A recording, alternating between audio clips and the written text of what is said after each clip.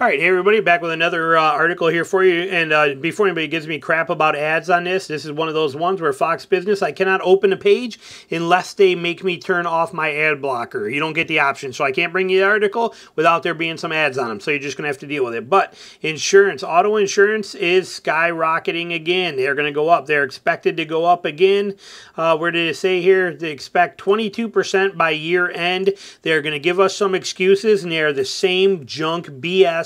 Pee down your back and tell you it's raining excuses that they always did. They're going to say that it's due to the fact that countries grappling with the shortage of mechanics who drive repair costs even higher. No, the problem with mechanics is the dealerships don't pay mechanics good enough to keep them anymore. Okay, they treat them like dirt and they don't pay them enough money and they can't get enough. People don't want to be a mechanic anymore because the industry is underpaid, overworked, and peed on basically. So that's the problem there. They also say that it's the result of both supply chain disruptions and unseasonably high demand resulted in vehicles that are more expensive and costlier to replace. No, it didn't. Those days are over. This whole excuse of using a pandemic as an excuse doesn't fly anymore. It's not acceptable by any means. These prices are stupid. It all boils down to one thing: greed. Okay? Insurer losses result from a combination of inflationary pressures like rising costs. But we're not buying it. We're not buying it at all. All it is just pure greed. Okay, we also experienced tornadoes and hail and flooding and things like that that weren't necessarily a major threat before. Yes, they were. The severity of storms. No, I'm not buying it. Okay, these things were always an issue. It's all a joke. It's a complete.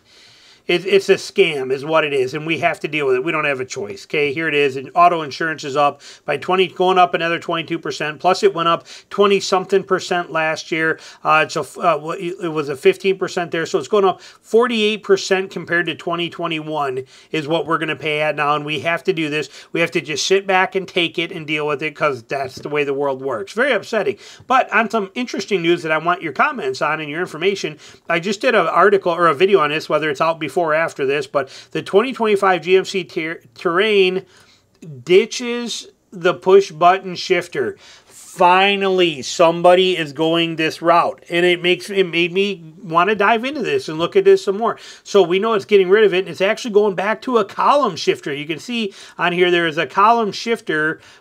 Where is that one? Can I blow it up? No, I cannot, but there it is right here. You can see this column shifter on here now to shift, which frees up all this space on here. I never understood, if you're going to go to electronic shifters, which everybody is today, they're all going to electronic shifters, why not just put it somewhere? Ram, for many years, has had their 1500 series with a twist knob shifter, which I will show you. And if you're going to go to an electronic shifter, put it somewhere out of the way and inconvenient if it's not going to be down there where you're going to feel it. Go with it. Put it on a column like they did here, or put it on a knob on a dash. Okay, but stop wasting very precious real estate for things that you don't need. What do we mean? Let's take a look at some of these other ones. Here's how it used to be. It was up here and it took away all this space that could have been buttons, but at least it didn't take up any real estate down here on the control module down here, or on the console down here, which is where a lot of shifters are. But they put it here, but it was this really funky, like Honda has, this really weird push button, this system. Well, anyway, it's gone. Okay, they're not doing that anymore, and I'm okay with that being gone. Now they're putting it on a column like we see right here, and it's going to be there, and it's going to work like it's had for 100 years, even if it is electronic. But like the setup there. But look at how Honda does it here. Okay, this is the one in the Honda right here. You can see, again, wasted space. I mean, look at how much things could be put here on this console, let alone drinks spilling on it and things like that. This doesn't need to be here, and it's just really weird, funky. I don't need that. We don't need to have this technology. Get rid of this and make it so much simpler, okay? It doesn't have to be this way. Ram has always done very good. Now here's a shift or a column shifter here we can look at. See, they got a shift on a column for their 3500, 2500 trucks. 1500s get a knob, but at least here, I like it being on a column. Okay, when it's on a column, you don't have any of this BS taking up space that you do like down here when it's down here. See, all this is wasted space. Now, if this is truly a mechanical or felt mechanical shifter, and I like that in a lot of vehicles, it's actually good. But even here, we don't need all this wasted space for this It doesn't have to be this way, okay? Again, wasted real estate on a very prime real estate council drives me nuts that we got to deal with that. And Ram has done very well. You know, column shifters have worked for a very long time. We look at this one here like this. Okay, compact, it doesn't need to take up a lot of room. This is in a Jeep, but I like this. When I shift my Jeep, I actually feel it go through the gears. Doon, doon, doon, doon, doon, doon.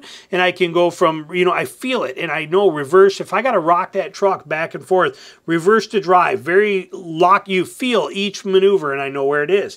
I like that setup a lot, okay? And, these electric shifters like this, these weird electronic funky things, like it takes up less real estate, and I do like that a lot. I like how less real estate is taken up by these.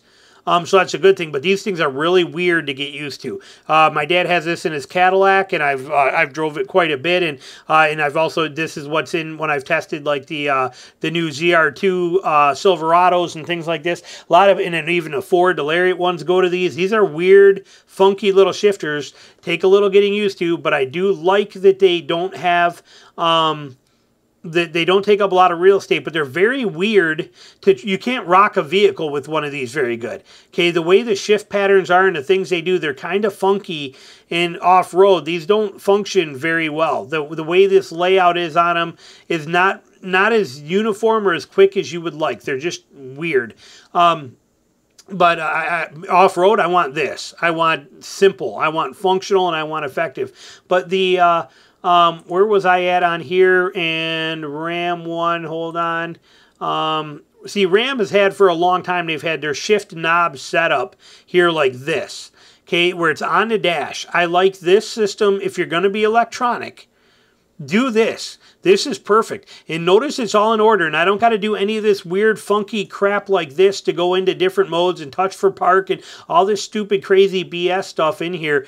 Give me this, where I can turn a knob. I can take it from there and I can just yank that knob, slam it to the right, and all of a sudden I'm in drive, and it's that easy. And if I want to go back from between drive and reverse, it's simple to turn that knob and rock the vehicle back and forth. And it is mounted up out of the way on the center console or on the dash up here, so it is not on the console taking up all that real estate down here like these ones do. Okay, see, now we see a lot of them doing the same thing, but they're putting them down here. Doesn't take up as much space as shifters do like this and have for many years. But again, there's no reason to give this space up for this to be down here and then people looking down there at it. Put it on the dash. Ram crushed it with this. Ram does it right. Put it here. Make it simple. Make it functional. I got all my four-wheel drive features right there too. This is how it should be done. If you're going to electric shifters, all of you manufacturers, do it this way. My best advice for you, because we don't like this crap. Okay, we don't want to deal with this, but we definitely cannot stand this. This is bad. This is not good under any circumstances. Fix that. And GMC said, we are going to fix it, and we are getting rid of it, and it is gone, and we are not going to do that. People don't like it as much, so we are going back to the beautiful, simple column shifter, and we are going to open up all this space here for you and give you all these features. No pass-throughs down here, or no crap going under the dash or trans hump, so you got all this storage under here. We're giving you what you're looking for. Put all the actual real buttons you need right here as solid toggles. Make this thing right. GMC killed it with this in the terrain with the new design of this. Love it, and I love how they're listening to their customers and doing the right things here. So let me know what you think. How do you feel about these? Let me know in the comments below. Thanks for watching.